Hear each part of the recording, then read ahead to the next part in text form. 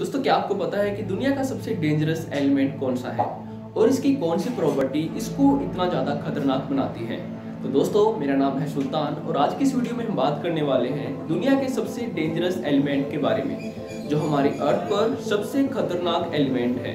तो चलिए देखते हैं आज की इस वीडियो में। दोस्तों, हमारी पीरियोडिक टेबल में 118 एलिमेंट्स हैं। इन एलिमेंट्स से ही हमारी पूरी दुनिया बनी हुई है, या हम ये भी कह सकते हैं कि जो चीजें हम इस दुनिया में हमारी आंखों से देखते हैं वो सारी की सारी इन्हीं एलिमेंट्स से बनी हुई हैं।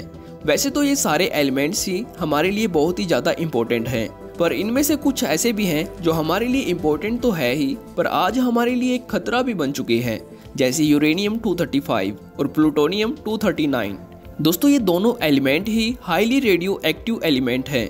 अगर आपको नहीं पता है कि रेडियो एक्टिव एलिमेंट क्या होते हैं, तो मैं आपको बता दूं कि इन एलिमेंट्स की न्यूक्लियस बहुत ही ज़्यादा अनस्टेबल होती है और यह अपने एटम को स्टेबल करने के लिए डीके यानी टूटती रहती है रेडिएशन की फॉर्म में। और हमें सबसे ज़्यादा खतरा होता है इनमें से निकलने वाली इन्हीं खतरनाक रेडिएशन से। इसको हम ऐसे समझ सकते हैं कि जब भी कोई रेडियो एक्टिव एलिमेंट डीके होता है या फिर इसमें एक्सप्लोजन होता है, तो इसमें से 3 प्रकार की रेडिएशन निकलती है।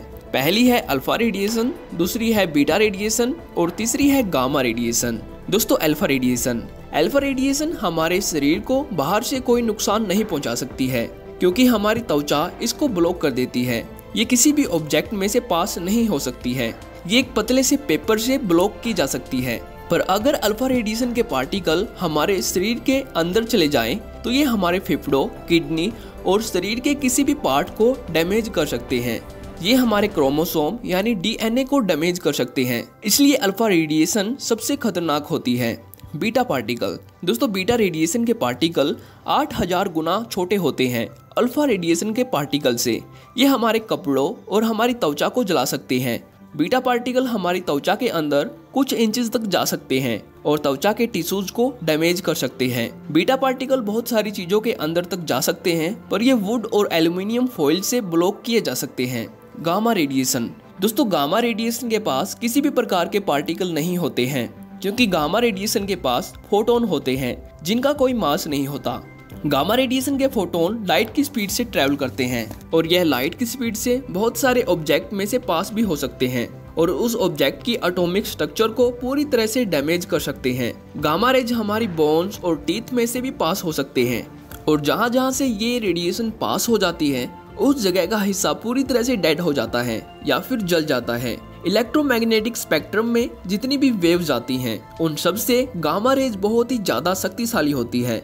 गामा रेज को शक्तिशाली बनाती है इसकी हायर फ्रिक्वेंसीज। गामा रेज की फ्रिक्वेंसीज 10 क्वाड्रिलियन वेव पर सेकंड की है, यानी 1 सेकंड में 10 क्वाड्रिलियन वेव, जो किसी ऑब्जेक्ट को हीट करके उसे जला सकती है, वो भी कुछ ही सेकंड में। अल्फा रेडिएशन हमारी बॉडी में अंदर जाके डैमेज करती है और गामा रेडिएशन बाहर से ही हमारी बॉडी को डैमेज कर देती है। इसलिए दोनों रेडिएशन हमारे लिए बहुत ही ज्यादा खतरनाक है। पर दोस्तों, जब हम बात करते हैं दुनिया के सबसे डेंजरस एलिमेंट के बारे में, तब नाम आता है यूरेनियम और प्लूटोनियम का। इन दोनों ही एलिमेंट में से काफी ज्यादा मात्रा में रेडिएशन निकलती है। यूरेनियम एक नेचुरल एलिमेंट है जो हमारी अर्थ की खदानों में मिल जाता है, पर प्लूटोनियम एक आर्टिफिशियल एलिमेंट है, यानी एक मैन मेड एलिमेंट है जिसको हम इंसानों ने ही बनाया है। यूरेनियम और प्लूटोनियम का वाइडली यूज होता है न्यूक्लियर वेपन्स में, जैसे एटम बॉम्ब और हाइड्रोजन बॉम्ब में, और न्यूक्लियर रिएक्टर में बिजली बनाने के लिए भी इसका यूज होता है। प्लूटोनियम को बनाया जाता है यूरेनियम से ही। जब यूरेनियम एटम न्यूट्रॉन्स को गेन करता है, तभी यह प्लूटोनियम की फॉर्मेशन करता है।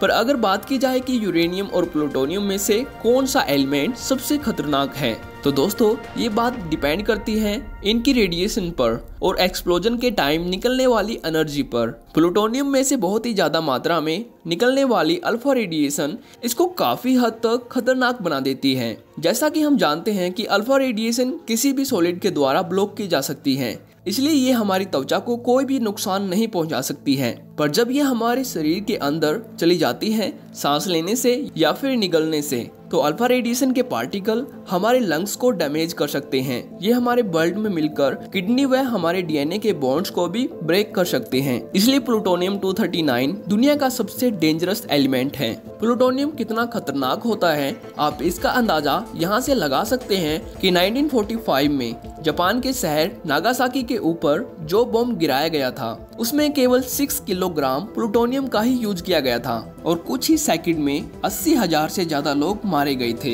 एक स्टडी से यह भी पता चला है कि इन्वायरमेंट में प्लूटोनियम काफी लंबे समय तक रह सकता है। अगर बात करें यूरेनियम की, तो जो बम हिरोशिमा पर गिराया गया था उस बम में 64 किलोग्राम यूरेनियम का यूज किया गया था। इन दोनों एटम बम के डिफरेंस से आप अंदाजा लगा सकते हैं कि थोड़ा सा प्लूटोनियम करोड़ों लोगों की जान लेने के लिए काफी है और इसका यही रिजल्ट प्लूटोनियम को दुनिया का सबसे डेंजरस एलिमेंट बनाता है। तो दोस्तों आज की इस वीडियो में इतना ही। अगर आपको वीडियो से कुछ सीखने को मिला तो वीडियो को लाइक करें। तो थैंक्स फॉर वॉचिंग।